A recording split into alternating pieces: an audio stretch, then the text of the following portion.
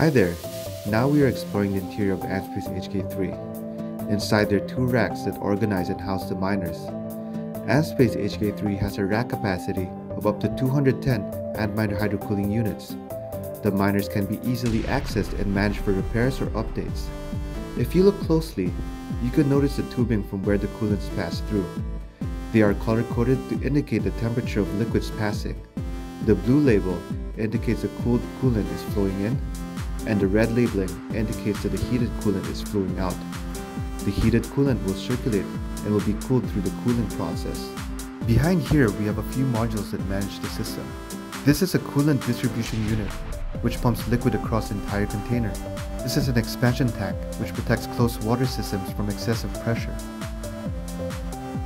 This is a coolant reserves tank, which maintains coolant levels across the entire container. This is the central control cabinet. This cabinet houses the various sensor control systems. You can monitor and inspect other systems seeing the water temperature or water pressure.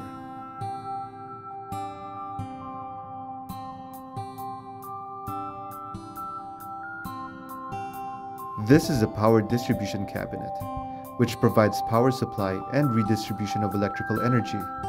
It provides protection against the overload and short-circuit currents, keeping miners safe.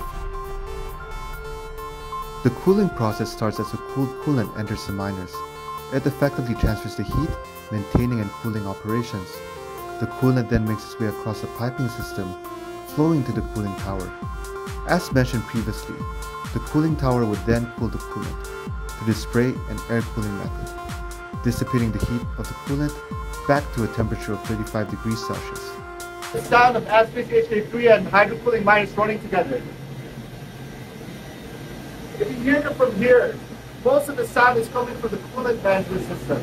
Now let's go back to the front. If you notice here, I don't know if you can hear this, but there's little to no sound coming from the miners. Only the sound of flowing water, which sounds really nice.